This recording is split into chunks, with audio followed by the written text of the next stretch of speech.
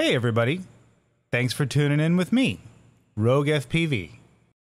So, I just got the Walksnail Avatar HD System, the Walksnail goggles, the new HD Avatar VTX, the whole shebang.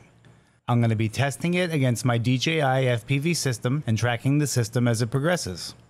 I installed the Avatar VTX in my Armattan Bobcat 4-inch as a test rig, and I'm just flying around the front yard on 4S and Gemfan biblades. What you're looking at here is a side-by-side comparison of the goggle DVR and the Avatar VTX onboard recording. Both the VTX and goggles are on the current public firmware at the time of this recording, 26.30.6, and the Avatar VTX is set to 1080p, 60 FPS, 50 megabits per second, standard quality at 500 milliwatts.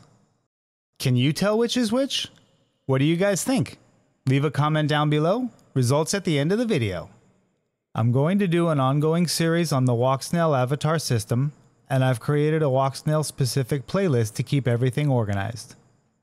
You guys can check out the Walksnail Avatar system specs and features, or pick one up for yourself from Walksnail directly at the link in the description below.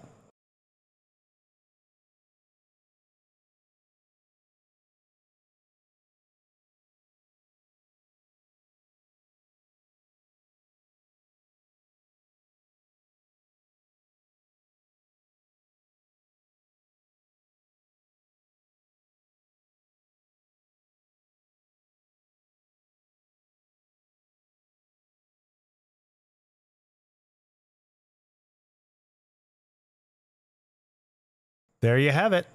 The one on the right is the DVR and the left is the onboard recording. Honestly, I have a hard time seeing any difference myself. There was a marked difference between the air unit onboard recording and the DVR.